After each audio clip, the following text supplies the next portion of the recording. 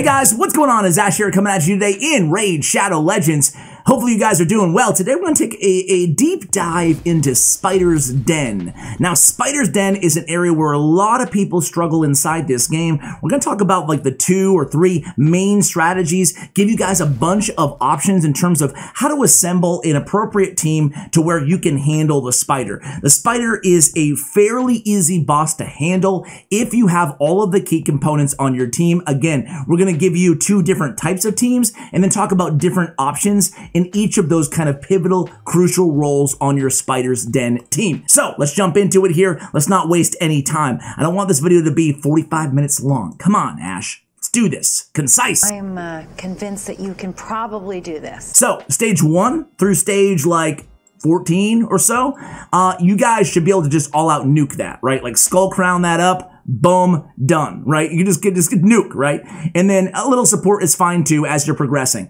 But stage like 15, 16, 17, 18, 19, a lot of people have trouble with 19, and 20 are very, very challenging, especially for the first time you're trying to complete them. So let's talk about the best strategies to use. So strategy number 1 isn't much of a strategy, and this is kind of an end game strategy, so we're not even gonna talk about it that long at all. I'm just gonna assemble a team and you guys can kind of see how it works. Now, I've said this many times here on the channel, guys, but having 2 cold hearts, if you ever happen to pull not just 1, but 2, I think that cold heart, more so than any champion inside the entire game, prove me wrong, is worth building 2 of. Because you can use 2 cold hearts in Spider and 2 cold hearts in Fire Knight on, stage 20, soon to be stage 25 when that is released later on this year. So, just keep that in mind, guys. Both cold hearts are definitely, cold heart is one of the best champions. It doesn't matter the affinity either because she's void. So no matter what affinity stage 25 Spider happens to be, you're going to be good with cold heart.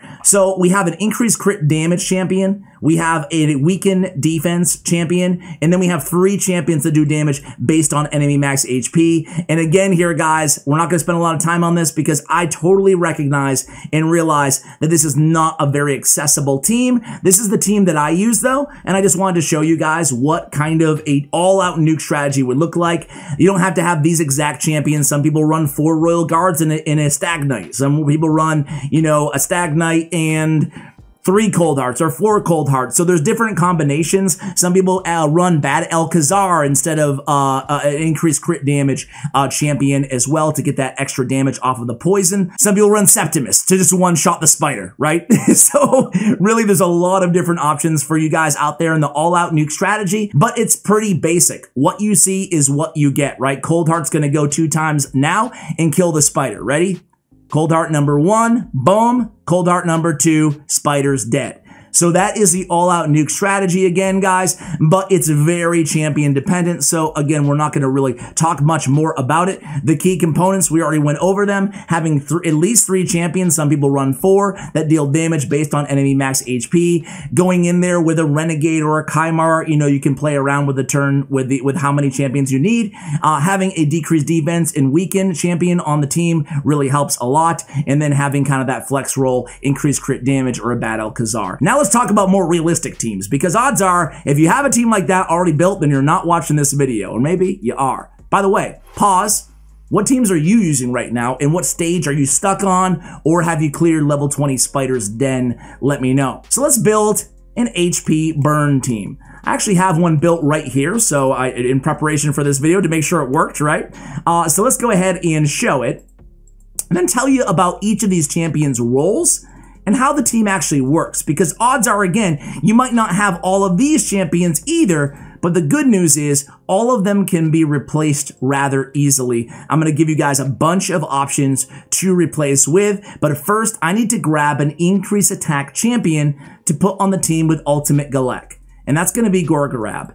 So the best option, by the way, instead of Gorgorab would be Duchess, but I'm not going to do that to you guys. Talented, brilliant, incredible, amazing, show-stopping, spectacular. But putting Duchess would be the option because she's going to also put Veils and bring a lot more to the table, including block debuffs, which is a great ability to have on a Spider team. You don't even have to deal with the poisons. Again, we'll talk about all that stuff in a second here, but let's talk about the key components to this team. This is an HP burn team.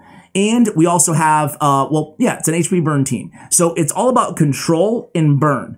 The other strategy, so there's all out nuke, control and burn, and then control and nuke if you don't have an HP burn champion or you don't have one built, okay? So this is control and burn, and these are the essential kind of roles on this team, right? We have a tank, and that's going to be Contra the Cyclone. She's a really good tank because she's opposite affinity, and again, we know there's, 5 more levels coming to spiders. Whatever level 25 may be, we're going to want to go anti-affinity or have our tank be, 1/3 the HP of our next highest champion. That honestly involves, unkillable and block damage, stuff like that, right? So anyway, on the A1, steal buff from target, whatever. She's damage based on defense, a lot of defense. Contra the Cyclone is one of the best spider tanks in the game. All enemies 3 times. We have block buffs, we have a decreased attack, decreased speed, weaken, decreased accuracy, or a heal reduction. It's placed each hit has a chance of placing one of the following for 2 turns. On a 3-turn cooldown, Chaos Tempest is an insane ability. And look at decreased accuracy, weaken, heal reduction, decreased speed, all work really, really well against the spiderlings, okay? And the mother spider as well.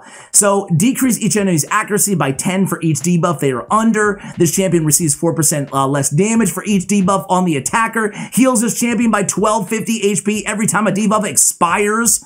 She can basically take care of herself, right? And she has to provoke on 5 or more debuffs.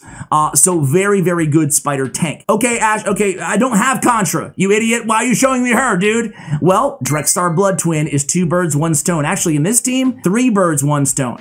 If I have Drexstar on this team, think about it. I can remove Contra, I can remove Ultimate Galek because he's the HP burn champion, and I don't need the increased attack from Gorgorab. And now let me put them all back on the team. Be right back. So they're back. I didn't make you suffer through that again. But you guys kind of get the point here. A Drexstar Blood Twin is one of the most insane spider tanks out there because he serves multiple roles. He's going to be tanking anti-affinity and applying the HP burn every time he's attacked pretty much because of his passive, okay? But we're not going to do that. We're going to go Contra instead so I can show you how this team works. So a decreased defense, a debuffer on your team, obviously going to be essential. We have Stagnite on this team. I say essential actually, but you can get by if you don't care so much about time. You can get by without a debuffer, so I guess in a way it's optional. Let's say this team was dying, even with Stagnite on it all the time. I didn't have good gear. I would just replace Stagnite with Reliquary Tender and have a cleanser on the team as well. As a matter of fact, let's just show it with Reliquary Tender, see if we can win with 2 support champions. Now let's talk about the rest of the team here. Scyldrakes. Every day and every night. He's got to be stopped. Of course she's on the team. Of course. We need a stun champion on the team. Because the idea here is we want to keep the spiderlings alive so that they can burn under the HP burn. So we also need a stun champion or a freeze champion on the team. And we'll give you guys a bunch of choices. I'm going to go through like 20 champions for substitutions on all these champions after we watch this battle. And then after that, it's just support, right? So we have a reviver on there. Also increase attack and Gorgorab. He's going to work out just fine. So let's see how the team works here. And again, no decreased defense champion on this team. We're still going to be just fine. Make myself a little bit smaller here so you can see my man Gorgorab do his thing. There's increased attack. That's going to allow us to apply the HP burn. And there it goes. HP burn on all these spiderlings. You can see Contra the Cyclone is tanking for my team, just like she's supposed to be doing. And after this, at this point, the battle is already pretty much over. The setup is complete. We have all of the HP burns on all of the spiderlings. You look at the HP of the mother spider here, guys.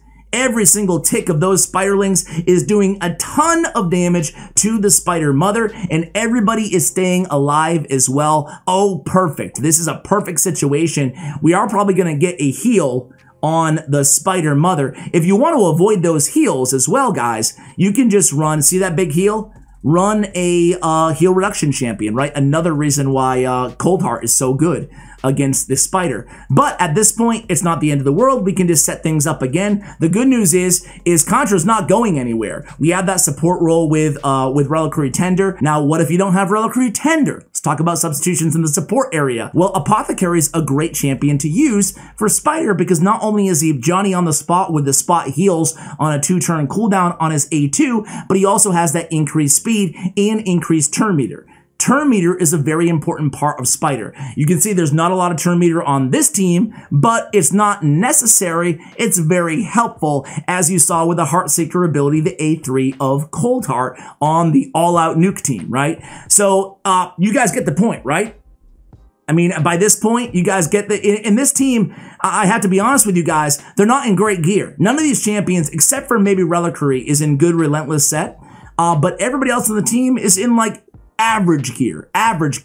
You have all 5 or 6 star, but not all out legendaries who all glyphed up and stuff like that, especially Ultimate Galek. I mean, the nice thing is once you have the key components of a Spider team assembled, the rest will kind of work itself out. And you guys can see again here, not going to be the fastest team in the world, but it's effective. It's very effective using champions that, aside from Contra, are pretty accessible, right? And look at that. Contra is able to heal herself up and things are looking really good here, right? And again, Drexstar Blood Twin. Let's actually just go through some of the substitutions right now. Why don't I move myself away from Gorgorab's behind and go over here. Much more comfortable over here in the corner. All right, so let's talk about the key roles really quickly here. Tanks. One of the best tanks in the game, other than Contra and Drexstar, who we've talked about quite a bit here, is actually Sinesha. I'm going to talk about why in a second. I really want to show you Sinesha and talk about what makes her such a good tank. But also Zephyr Sniper, uncommon champion. It's an option for you guys. And Paragon. Just make sure you build Paragon with low HP. Again, he'll place the unkillable on himself, and he will die eventually unless you put Renegade on the same team. So there's some options there. And again, guys, a 3-minute run, but it got the job done. And 11 million damage now in front of Ultimate Galek. 11 million damage on Ultimate Galek. But again, guys, Paragon, Zephyr Sniper, Drexstar Blood Twin, Contra, and Sinesha. What I want to do here is actually show you Sinesha, talk about why she's such a good Spider tank. So let's take a quick look at her. Sinesha on her A1 attacks all enemies, places an extra hit on enemies with less than 50% HP. So what you can do is build her in a stun set, right? And then she's going to be tanking because she's Force Affinity. Actually, not stun. My bad. Forget that. Beep. Put her in, obviously, a lifesteal set. There we go. She's going to be healing herself by a ton of damage off of that A1 because think about all the Spiralings she's going to be attacking on an AoE hit, right? Not a stun, lifesteal, right? To keep her alive, Ash. Come on, bro. Not that hard. But there's more on Sinesha. Oh, I can't pull up my Sinesha, can I? Let me go to my Sinesha real quick. It's going to be a very important set of masteries I want you guys to think about. Again, lifesteal gear. This is for a Spider tank Sinesha. She's a really, really good option for you guys. Where is she?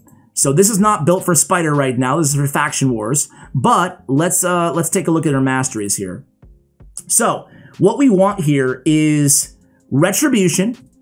50% chance to counterattack when this champion loses 25% of their max HP or more from a single enemy skill. So she's going to be, boom, even more AoE attacks, and ergo, even more healing onto herself. She's already going to be tanking because she's opposite affinity tank, right? And then also, let's see, kill streak is not bad, but methodical is very important on this champion as well.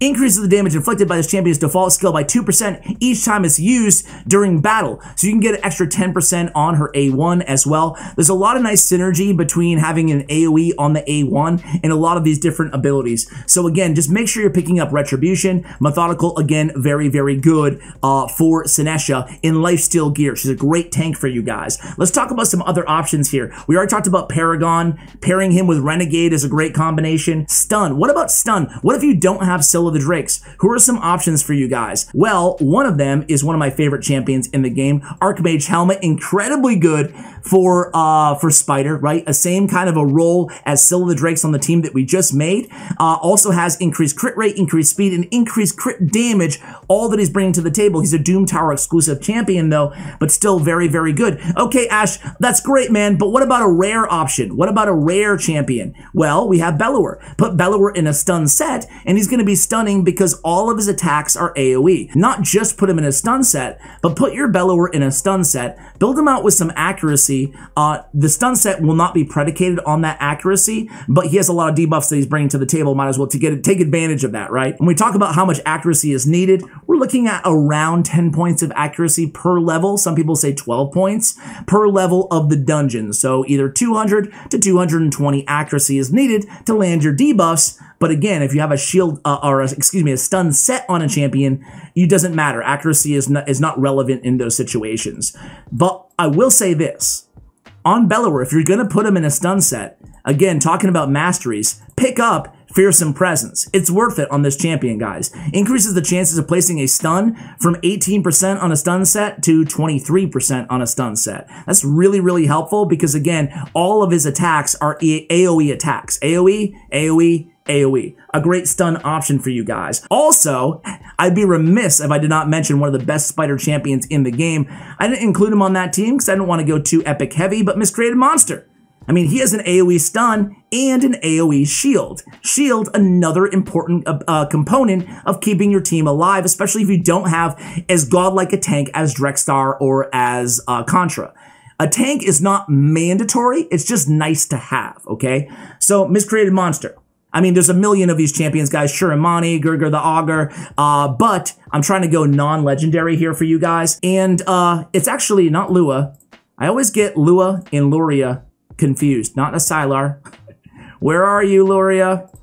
There we are. My bad. Luria has the highest AoE freeze percent at 75% out of any non-legendary in the game. Again, 75% on an AoE freeze is a great option for you guys for CC crowd control in the spider. What about Turn Meter? Well, we just saw her. Sylar is amazing with Turn Meter with a decreased speed debuff on all enemies for 2 turns and then decreases the turn meter of all enemies by 40%, all on a 4-turn cooldown. She also has an AoE on her A1 as well and an AoE with a decreased accuracy on her A2. Sylar definitely deserves a mention in this video because she's doing crowd control and a lot of AoEs that she's bringing to the table as well. We also have Razin Scarhide. I guess I'm not going to show you all of these champions. You guys pretty much know who these guys are, but on the Bog Down ability, decrease turn meter full 100% turn meter depletion. Really nice to have that. Also, we have a new champion who I still don't have yet, guys. It's Deacon Armstrong. Deacon Armstrong is great because he has an AoE decreased defense, a debuffer, and he fills the turn meters of all allies by 15% and decreases the turn meters of all enemies by 15% and then grants an extra turn. Again, speed boosters or turn meter manipulators are great to have. And as you saw, even the AoE decreased defense is great to have, but you saw in the last match, it's not necessary with HP burn on your team. Sometimes it's just better to go with an additional support champion or a turn meter booster such as Deacon Armstrong or Apothecary. What if you don't have Reliquary Tender, you don't have Apothecary, you don't have any good options to cleanse your team? Well, you can go with a block debuff champion, guys. So there's a lot of block debuff champions, but again, focusing on non-legendary choices for you guys. Undead, Ash, undead, not demon. Mausoleum Mage, probably one of the better well-known champions. He has a cleanse and he has a block debuffs on all allies on a 3-turn cooldown for 1 turn. Block debuffs, again, is going to help you prevent those poisons from landing. Another great option, I'm a big fan of this dude, is Grizzled Jarl. Grizzled Jarl has a heal reduction 100% on his A1. Damage based on defense. We talked about heal reduction being great against the spider, preventing that big heal from happening. And then block debuffs, increased defense, right? This dude's got it all. Also has decreased attack on an AoE. Damage based on defense on a 4-turn cooldown. This guy was crucial for me in Faction Wars especially. One more for you guys. You saw something. Oh, yeah. Yeah. Duchess. That's a legendary option for you guys, right? We talked about, now let's just go through all the champions I would advise you guys go with. In terms of shield champions, we talked about Miscreated Monster. We have a lot of new shield champions added to the game. I'm not going to go through them all. You can just go to a Yumi Love and look for shield champions. There's a bunch of them. But one of my favorites too is actually this guy. I don't have him as well, but Claude Beast Feeder. He has a shield on a 3-turn cooldown, and then he has an increased speed and increased accuracy on a 3-turn cooldown on his A3. A very fast champion as well, and has a lot of HP. So this guy brings a lot to the table. I'm a big fan of this dude.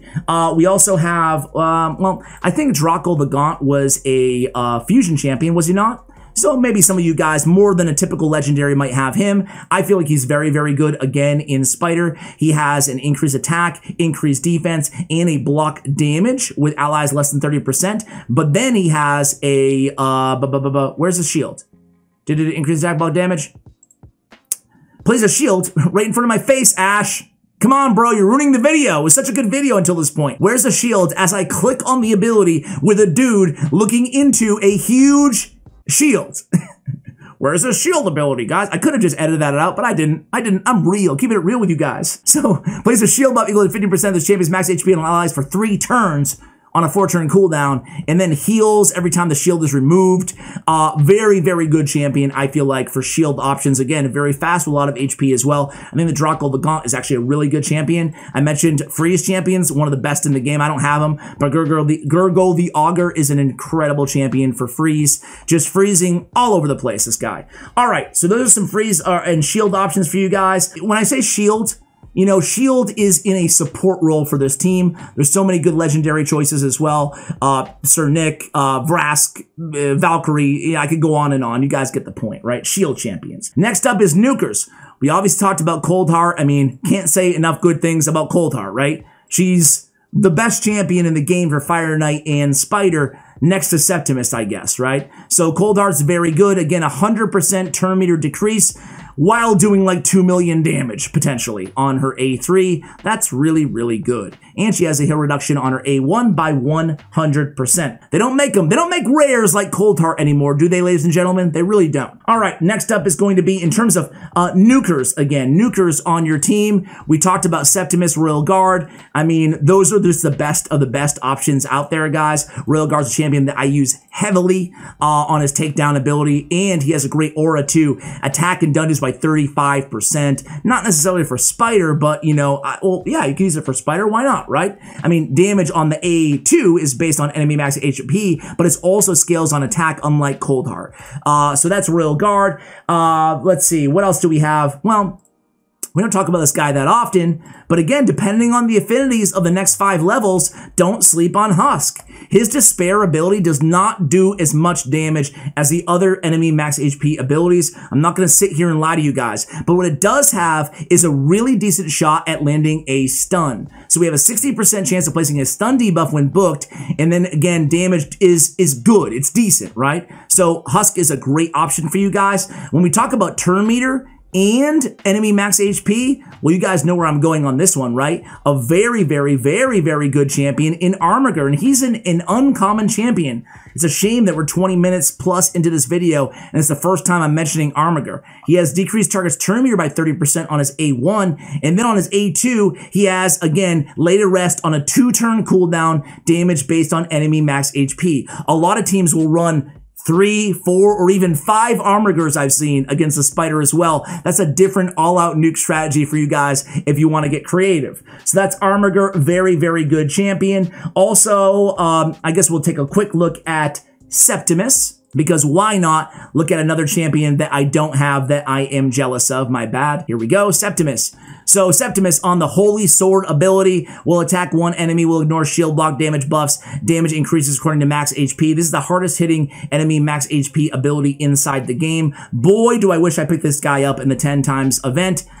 Just got unlucky, or maybe I didn't get, maybe what happened was exactly what should have happened according to the odds, right? Don't pull shards in a 10-time event, guys. Don't do it. I do want to mention one other champion in terms of HP burn champions.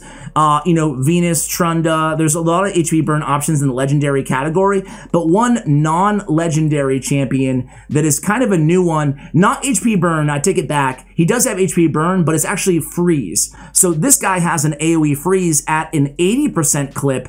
I guess technically it's higher than Luria, but it's only if the enemies have an attack that's higher than their defense, which is the case for the Spiderlings. So Achek the Wenderin is a good option for you guys, even as kind of a tank in lifesteal and as a freeze champion as well. He also brings a block debuffs and a strength into the table. So he's bringing, like we talked about, a block debuffs, a really, really good buff to have on your team to block those poisons. So it's a really nice champion for Spider. He also has a defensive aura in all battles by 25%.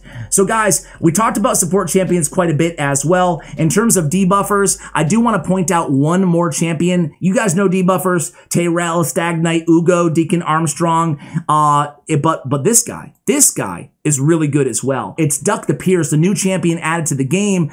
He has a decreased accuracy on his A1, okay, and then he has an AoE decreased attack and an AoE decreased defense on a 3-turn cooldown, provided the affinity is appropriate, again, because we have to get the decreased attack to land in order to land the decreased defense, or excuse me, we have to get the critical hit in order to land the decreased defense. And then on his A3 though, he's bringing a provoke to the table as well. So if you're looking for a provoke tank for your team, any champion with provoke will do the trick. If you don't have Contra, if you don't have, I mentioned there were other options. If you don't have a Contra or a Drexstar tank, again, go with a provoke champion such as Duck the Pierced. Put them in lifesteal gear or put a lot of support around them on the team. Keep them alive essentially, and you'll be looking A-okay. So I guess Duck the Pierced is a great provoke option. I lied. One more champion I'll show you for a great provoker to have on your team is going to be another new champion in Vogoth. Vogoth's great because whenever he's attacked, he's healing all the allies as well,